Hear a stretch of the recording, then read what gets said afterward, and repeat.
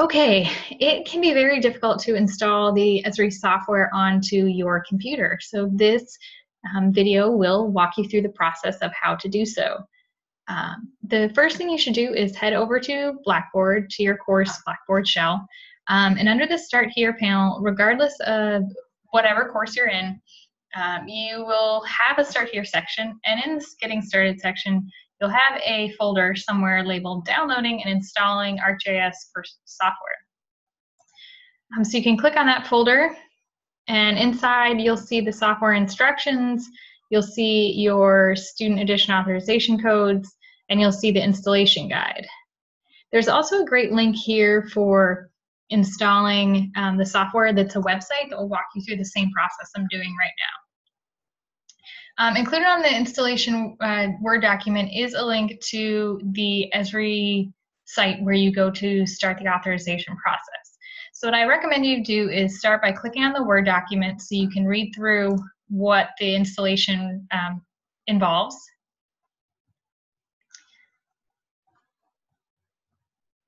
I'll let that load.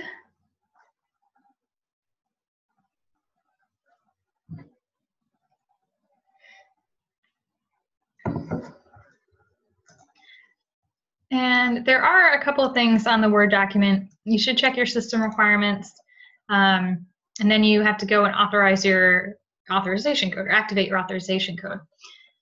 You will always find your authorization code on that Excel document on Blackboard, but we can go ahead and click on the link to the Education Edition. You can also use the link on Blackboard to access the Education Edition website. So this, again, is another way to walk you through the installation process. So check your system requirements. And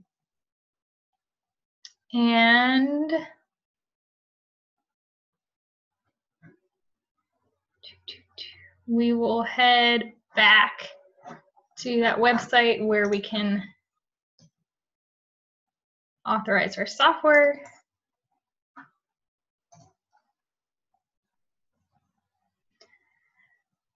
Oh, that's not going to work.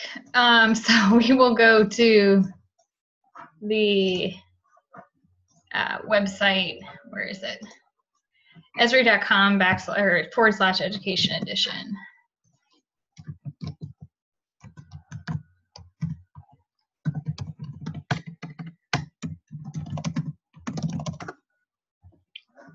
And you will finally arrive at the ArcGIS for Desktop student trial. This is where you will need to log into your Esri account. If you already created an Esri account for one of the labs, the classes, or a previous class, you won't have to recreate one. So since I have one, I can go to Have an Esri account. I will log in.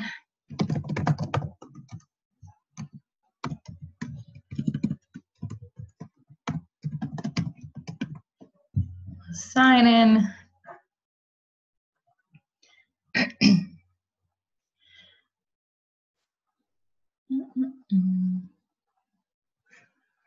And it will take me right to the activation in the desktop trial. Now, your activation code you'll find on the Excel sheet, so you can copy and paste that or type it in, whatever's easier for you. And click on the Activate ArcGIS button.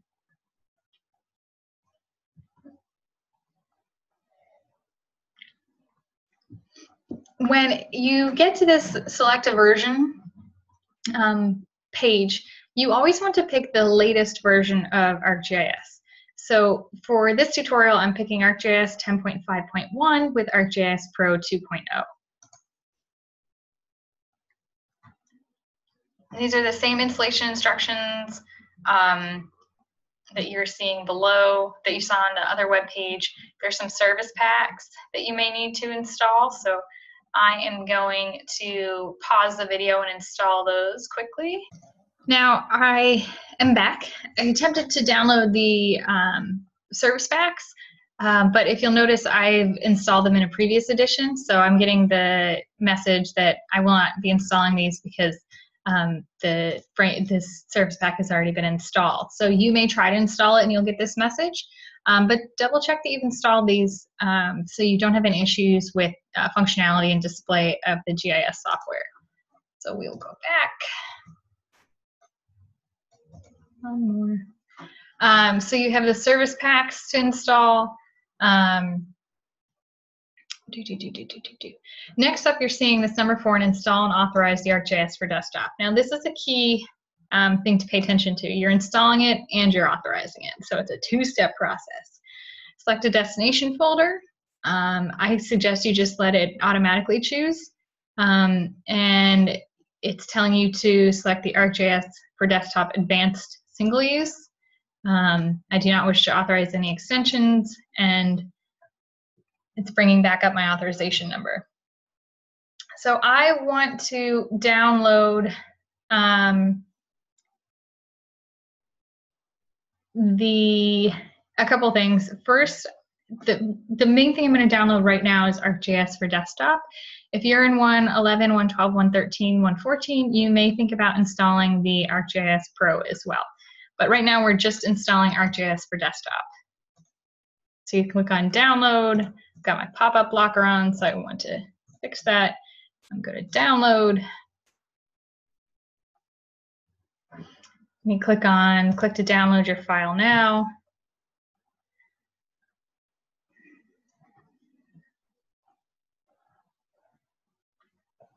And I'm going to, excuse me, pause the video while this downloads. Okay, we are back. This took me a couple minutes, so be prepared for the download to take a few minutes. If your internet connection is slow, or if you just have other things to be doing. Anyway, the next window you'll see is ArcGIS Desktop. Select the destination folder. I suggest you leave it as the default on your home computer. And we're going to start unpacking files, and this can take a few minutes as well, so I'm going to once again pause the video.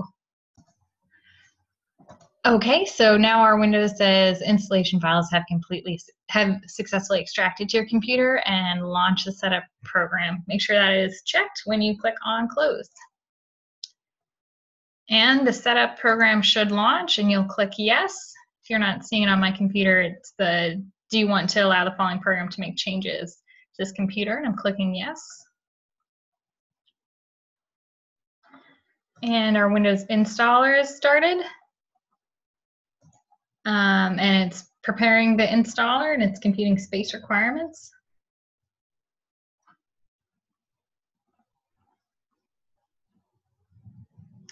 I had a previous version of ArcGIS installed on my computer, so you may not see this screen.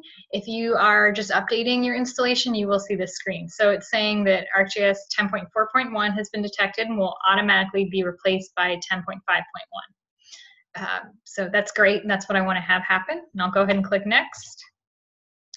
I encourage you to read through the master agreement and see what you're being allowed to do and what everything you're agreeing to with the software, and then accept it. I suggest you just stick with the complete installation. It'll save you some time. And then it's, again, selecting that program file. I'm just going to go ahead and stick with the default. Click next. Click next on the Python destination folder. And it says ready to install. You can choose if you want to participate in the Esri User Experience Improvement Program. And there's a link to it as well. Once you decide on that, you can click the install button, and it will go ahead and get started. And again, it may take several minutes, so I will pause the video. All right, we are back. That took a very long time to install, so don't be surprised if it takes several minutes, many minutes. It is a large file. So now we can see that ArcGIS Desktop 10.5.1 has been successfully installed. Click the Finish button to exit this installation. Now here's the trick. You are not done installing the software. You still need to get to this step about authorizing the software.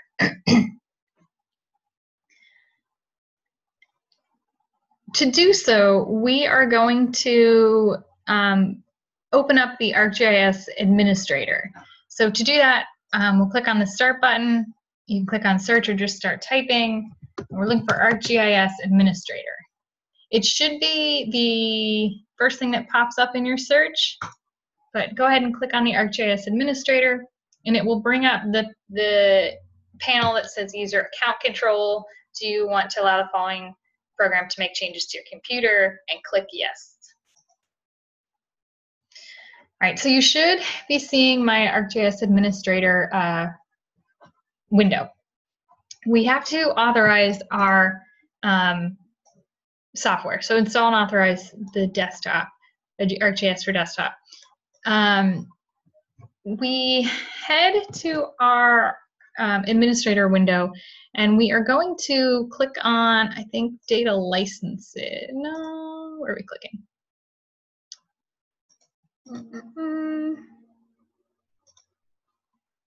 Okay, click on the folder for desktop. So it says select the software product to be used, and then it has all these other things. So we are using, as it says in the window that we saw online, ArcGIS for desktop advanced single use. So we're clicking on the advanced ArcInfo single use. That's what we're looking for. And we are clicking on the Authorize Now button. So we're seeing here authorization options. You must authorize software prior to use.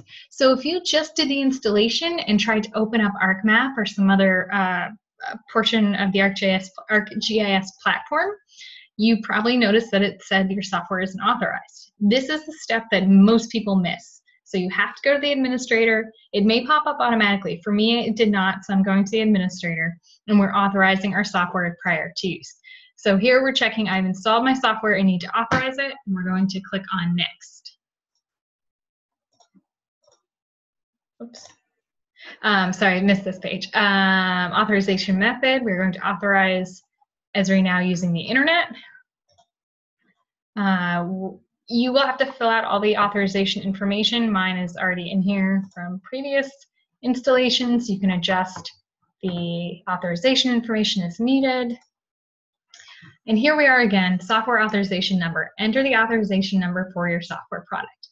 This is the same authorization number that was on the Excel file on Blackboard. You can also find it on that web page under when you began this process on the Esri website. Your authorization number is here. So it's the same number. We'll just copy it again. And we'll head over to our authorization window. And I'm just pasting my authorization number into this window and clicking Next. We're just going to stick with I do not want to authorize any extensions at this time. We can do that later. So we'll click on Next. Just click on Next again. And it's going to connect to the Esri website, or the Esri server, and prepare the authorization, sending it over.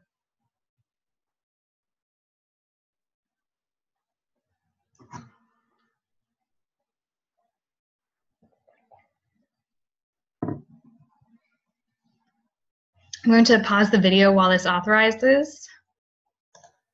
And you can see now my authorization window says authorizing software. Congratulations, your software has been authorized and is now ready for use. And we can click on Finish. If you do not get to this window, you have to, a couple things could have happened. You may have tried to install the software before and incorrectly installed it and didn't authorize it, and now your student authorization code is used up. So you'll have to ask me for another single-use code. It's possible that you have a bad internet connection, so you may want to think about using one of the other authorization options.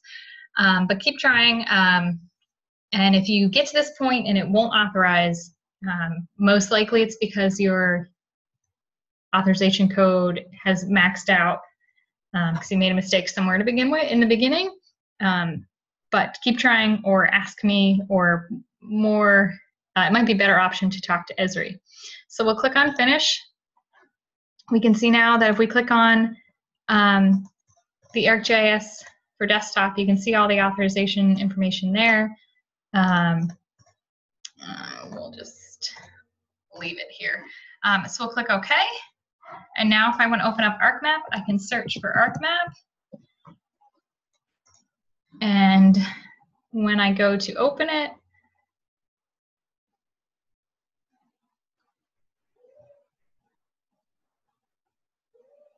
it will take a minute, as always, to open. But